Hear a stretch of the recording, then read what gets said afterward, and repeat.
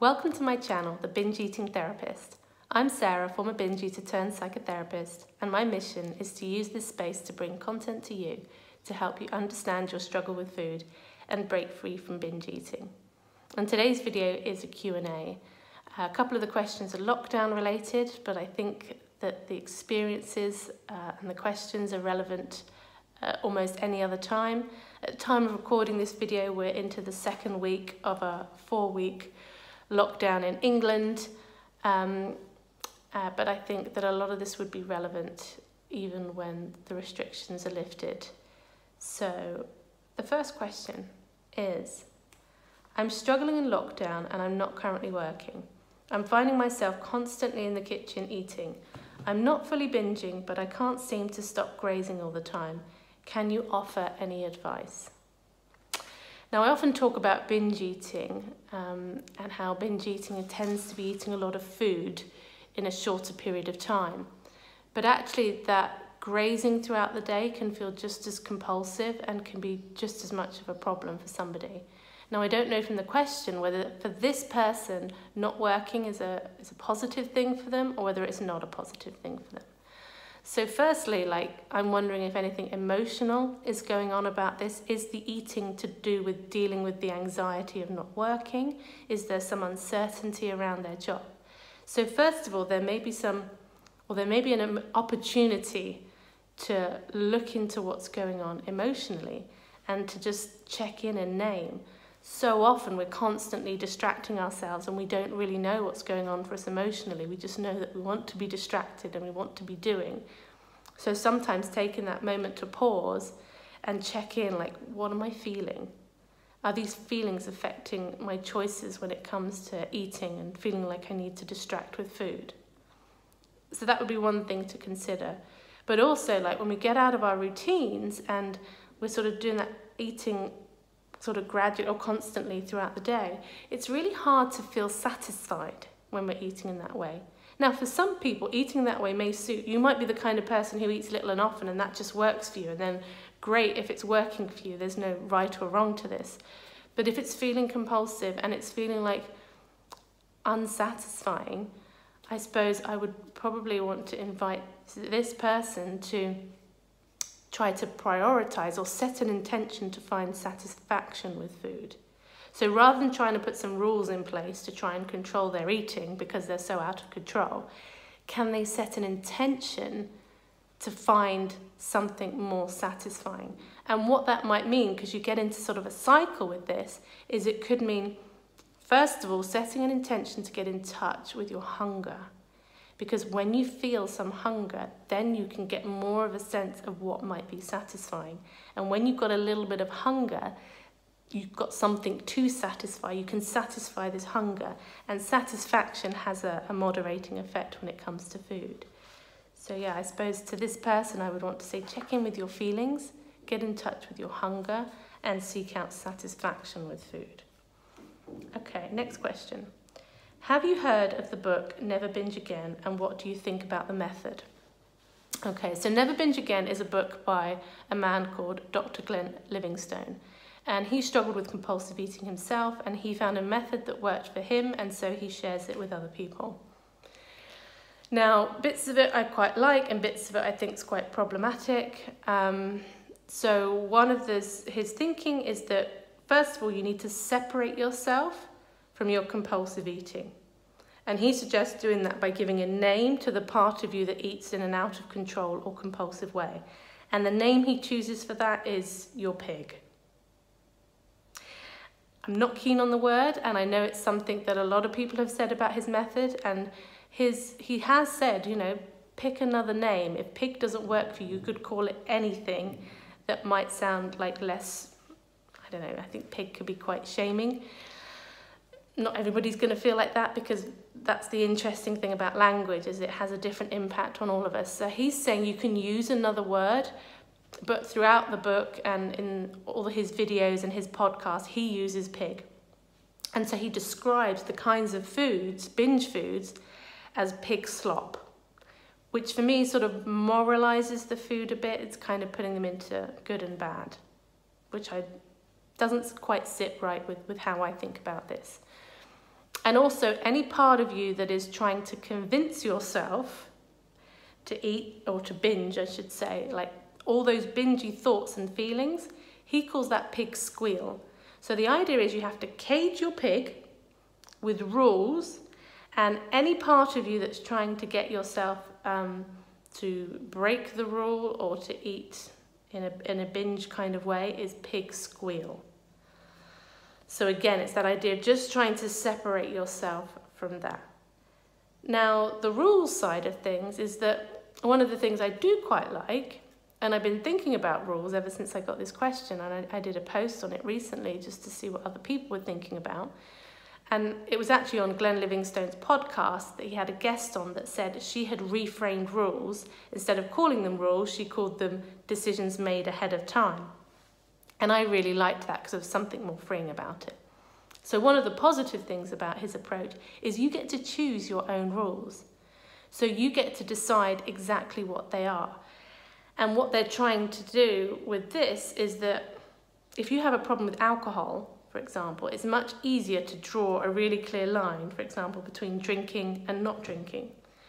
But when it comes to eating versus compulsive eating, that line isn't nearly as clear, especially when we're in the moment. Afterwards, we might look back and be able to see where the line was, but even then, it's often not that precise. So the idea of making a rule is that you set a really clear line, because the moment you've broken the rule, you've known you've crossed the line. Again, like the problematic side of that is that it kind of perpetuates the all or nothing thinking, or you might think of it as it works with the all or nothing thinking, depending on how strong the reaction is.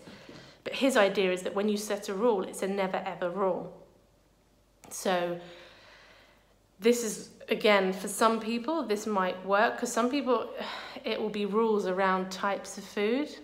That's the bit that doesn't sit very well with the way I think about it. But other people set rules around, like, never ever will I eat food in front of the TV. Or you can set rules with caveats, but they have to be very clear. So some people might say, never ever will I eat sugar, except on holidays, or something like that. So you get to pick your own rules, and I've seen on the forums people posting their rules, and sometimes people have got like 10 to 15 rules. And they're really, I look at some of those rules, and to me they look a bit like disordered eating. So I think for certain people, but maybe it's working for them, and that's where I have to try and be a bit humble instead of saying that, oh, I know better and that doesn't work and that doesn't work. But some people will, I've seen rules of never ever will I eat over X amount of calories, and it's quite a low number of calories. So you need to be careful if you're going to set yourself any rules, that it's not the eating disorder setting the rules for you, that these rules that you choose for yourself are ones that really make you feel free. So if this is something you're interested in checking out, he's got a podcast called Never Binge Again. You can check out the podcast for free and see whether it resonates with you. And then the next question is, help, I was doing okay and in a healthy routine with food and exercise. Now my gym is closed, I am panicking again about food and I don't know what to eat. So when the first lockdown came around towards the beginning of this year, I had an influx of inquiries from people in a very similar position.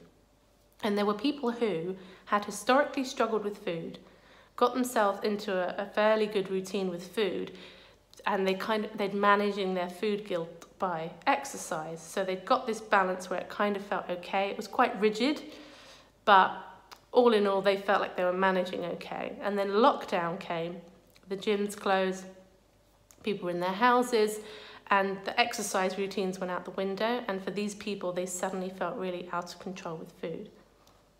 So the first thing I want to address in this question is around the panic. She says she's panicking. We can't figure out what to eat when we're panicking. We can't be still enough to hear what our body might want. So I think that panic is the first place to start. And the thing is with panic is it's one of those emotions or one of those feelings that can spiral out of control a bit, because you start to feel panicky and then you panic about the fact that you're panicking, and it kind of perpetuates itself. So it's almost like in a situation like this, recognizing the panic, naming the panic, breathing into the panic, accepting the panic. And I know it sounds counterintuitive, but actually when you accept the panic, it tends to calm down or reduce a bit.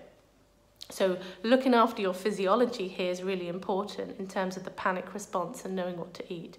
So any kind of sort of breath work tends to be really good. I like the Wim Hof method. I think I've spoken about that before. If you just Google Wim Hof breathing technique or put it in YouTube, it can talk you through how to do that. And when I do that, for me, it's like hitting the reset button physiologically, and I feel much calmer.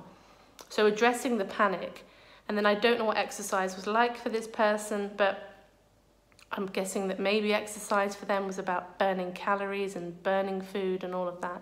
So maybe it's an opportunity to develop a healthier relationship with exercise, by which I mean our bodies like to move. If we don't move our bodies all day, it tends to affect our mood, it tends to affect how we feel about ourselves and our food choices too. So something about even getting rid of the word exercise, which can have so many unhelpful associations for people, and just think about how can you move your body? How can you move your body in a way that feels good for your body? There are so many things. Again, YouTube, you've got yoga, you've got dance videos, you've got, I like the Les Mills body combat videos. There are so many things that you can do in the comfort of your own home. And getting into a routine with movement is really helpful, because then you don't have to keep negotiating with yourself.